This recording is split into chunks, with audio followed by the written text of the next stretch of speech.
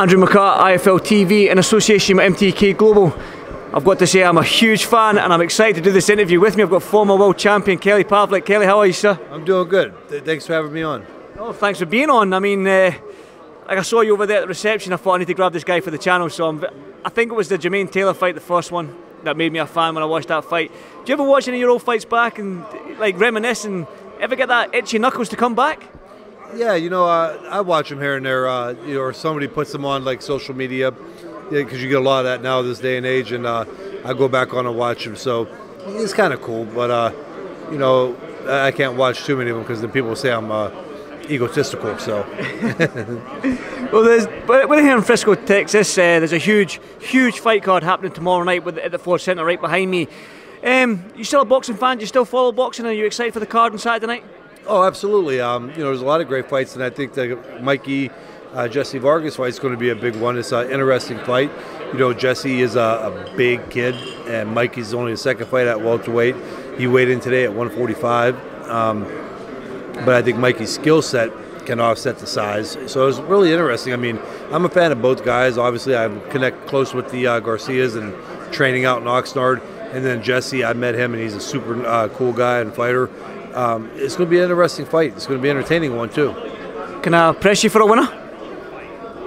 I'm leaning towards. I got to go with Mikey on that one. Again, Jesse's got the size, and Jesse's a real ballsy fighter. Mikey, you know, he's just a very smart fighter too. So I think Mikey is going to pull it off. It's going to come down to war of nutrition, and I think Mikey will edge it out. Is it safe for me to stereotype? Obviously, we've got two Mexican fighters, Mexican-American fighters. Is it safe for me to stereotype that when we see two Mexican fighters go together, we can expect a war? Do you think we can expect a war Saturday night? Yeah, you know, Mikey's a boxer though, more than a brawler.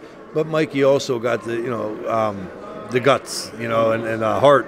So Mikey will make it a fight if he has to. But Mikey's a really skilled, technical fighter, and Jesse's is a balls to the wall type fighter. So it'll be interesting to see. I mean, I don't know if it'll turn out that way, but it definitely easily can. This is Mikey's fight at 147. Didn't go all too well his first time round against Errol Spence. He's up there at 147 again. He came in at 155 pounds, 2 pounds under the limit, or a pound and a half under the limit. Do you want to see him move back down after this fight, win, lose or draw? I would like to. I think Mikey could reign for a long time at 140 or forever, as long as he wants to keep fighting. But at the same time, Mikey dares to be great. You know, Mikey got a lot of slack for the Errol Spence fight. And this day and age, it's like a fighter can't win. You know, they're damned if they do, damned if they don't. If Mikey don't make that jump and fight guys like Spence, then he's cherry picking. You know what I mean? So give the kid the credit. He's a 4-weight division champion. He's the accolades that he's made in boxing is great. And if he wants to fight at 147 and fight big names and get the challenges, God bless him. I mean, again, personally, my opinion, I like to see him at 140 and dominate that. But Mikey's is Mikey, and he's a guy who's at a top level fighter, and he's making great money. Mikey can do what he wants to do, you know. And there's a lot of people kind of like bad rapping him on that at 147, and it's like, you know, he's a very few fighters do what he does or doing what he's doing. So. Yeah, but overall, I would like to see him at 140. There's a huge card, there's loads of fights. We've got the Chocolatito fighting our own Cal Yafai. We've got Jay Harris fighting Martinez down at flyweight for the WBC champion. What's your thoughts on this whole card? Do you think it's obviously value for money that Eddie Hearn's put on? I mean, it's a great card top to bottom. Oh, it's action-packed. It's a great card, and it's great for boxing. I'll be here tomorrow early, you know, with my podcast covering it, which is The Punchline with Kelly Pavlik and James Dominguez, and you know we'll cover it, and I'm excited. I mean, there's a lot of good fights and big fights, and I think it's great for boxing. Do you cover many shows with your podcast? Do you go up and down the country? Oh, absolutely. Nice following. You know, we're on YouTube. You go to punchline.live, and we're on Facebook. You know, we do Facebook Live, our show. You get a lot of people. You know, we were at the Mikey Spence fight. We did Mikey Broner. A lot of Lomachenko fights and Kovalev, so we've been doing a lot, you know. Good stuff. Well, you're on YouTube. That means you're in my game. We're competitors now. You know that.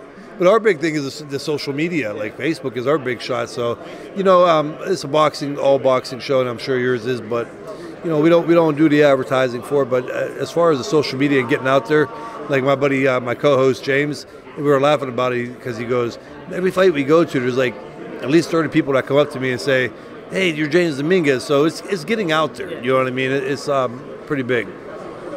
Gary Lockett's here. I know that you've, as an old foe of yours, an old opponent of yours back in the day. Have you managed to see Gary? Have you seen him about reception?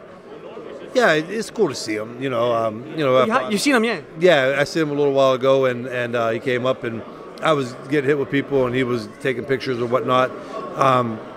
Gary's a good guy. He's training guys now.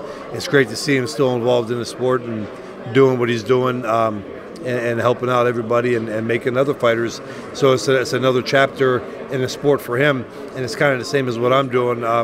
Right now I got a charitable organization, and I got a boxing gym that we're going to be opening in the summer, and it's going to benefit the kids. Under 18 is free, and eventually I'll be training pro fighters. So that's good. I'm glad for Gary. Is that the sort of the path that you want to take now? Obviously, being that you are a former world champion, two-time world champion, you've fought some of the big names in the division, in your division back in the day. Is that the plan for you going forward now, to train these young kids, obviously from the start, amateurs to pros, and then hopefully world champions? Yeah, I definitely want to do that. There's a lot that I got going right now, a lot of big things in the makings. Super excited. I don't want to talk about it too much because I feel like I jinxed myself. But so I am. I'm all over the place. I will be training guys, and I'll be having other people there to help, because there's going to be times where I can't be there. And in boxing, you need to be there a lot when you're working on certain things, but I got to find the right guys to help that will listen to what I'm doing and pay attention to how I'm training. But yeah, like I said, it's another chapter for me in the sport of boxing, and I'm looking forward to it. Can I just go back to last Saturday night? There's a huge heavyweight fight out in Las Vegas. I was fortunate enough to be out there to cover the fight. Tyson Fury, Wilder. Were you surprised at how that fight ended? Yeah, I was. I'm a huge Fury fan, and I thought he was going to win the fight. I had him slightly. I said, if it goes to decision, Fury wins. If it don't, then I think Wilder's going to knock him out, because Wilder's can't really box that well at all, but you can't doubt the power that he has. I mean, I could rank him up there as one of the all-time hardest punchers. Fury, when he said he's going to come out and try to stop him early, I was like, no, he's not. That's not going to happen. And you know what he did, though? He came out, he had a great game plan, and he executed it, and it was just a great win for him. I think it was great for boxing, especially the heavyweight division now, with, because heavyweight's kind of everybody pays attention to. So I think it's awesome, and I hope that the next fight he picks somebody that's good. I hope it's Anthony Joshua or something like that. Just staying on that fight, were you surprised at the sort of comments that Wilder made with reference to costume and saying that obviously his coach Mark Breland that he shouldn't have thrown in the towel, he'd rather go out on his shield in the ring? What's your thoughts on the whole costume excuse? If I was him, and I'm not saying that maybe something wasn't wrong, before the fight, but when you say something like the costume is what did it, I think you're just better off not saying anything at all, because no matter what you say, the fans and the media is going to take it and they're going to beat you up over it. So we don't know. I know from experience that sometimes it's not your night, but I wouldn't have said that, even if it was the case, which I doubt. I wouldn't have said that. And as far as the stoppage, I thought it was a great stoppage. I mean, if they would have stopped that fight a round earlier, I think it's a good call. I know it's hard for a referee because Wilder hits that hard and he could change that fight with one punch. But at the same time, he was getting beat up in there. He had the broken eardrum. You could clearly see his equilibrium was off. His mouth was bleeding, and he looked drained. So I think they did a good job of stopping it. Who's the number one heavyweight in the world, in your opinion, then? I think Fury. I absolutely think Tyson Fury is the best out there right now. And if he loses, it's going to be him that, why he loses. So I keep an eye on him. I just hope he gets the right fights. People don't want to see him go back down and take two fights with lesser guys. We want to see him fight Joshua's now. Obviously, being selfish that I am from the UK, Joshua Fury is a fight that we all want to see. Can I press you on? What's your thoughts on that fight if it gets made? Because obviously Wilder has the rematch clause in his contract, which it looks like he's going to exercise. So, what's your thoughts on Fury Joshua? I think Fury. I just think that he's so big and he fights so well for being such a big guy. 6'9" is big. And I think his boxing ability and his boxing IQ will help him in that fight. I think he wins that. I think it'll be an easier fight than it was against Wilder. Not the second time. I'm just saying, in general, the matchup, I think benefits Fury more than fight Wilder. undisputed heavyweight champion of the world. That will be for. Finally, before I let you go, you've obviously there's so much going on. You're probably going to have more media want to talk to you as well. I want to just go back to your career. Is there any fights that you look back on with fondness and sort of like I said to you, the fight that got me became a Kelly Pavlik fan was the Jermaine Taylor fight. Yeah. That was the fight that made me a Kelly Pavlik fan. Is there any other fights like the Bernard Hopkins or anything like that? These fights? You're talking about like big fights? Yeah. I think the Edison Miranda was one that people kind of forget about due to the fact that at the time Edison Miranda was like the monster. Everybody was afraid of him. HBO and everybody was blowing him up, and he did it. He was one of the hardest guys I've ever fought. But nobody gave me a chance in hell to win that fight either. And especially when I said I'm going to go in there and back Edison Miranda up, nobody did. Yeah, exactly. And a lot of people on my podcast page mentioned that. They said, it was like reminded them of me versus Miranda. And I say that fight because I went in there and I did what I said I was going to do. And Miranda is a very strong, hard punching guy. And not only did I back him up, but I stopped him and an ass whooping for seven rounds. There you go, Kelly. Like I said, absolute pleasure to meet you, and thanks for this Fight Phil TV. And just one more plug for your podcast. Oh yeah, thank you. I appreciate it. You can go to thepunchline.live and watch, and go to YouTube and subscribe, or you can find us on Facebook at The Punchline with Kelly Pavlik and James Dominguez. And it's a very fun show. We sit there.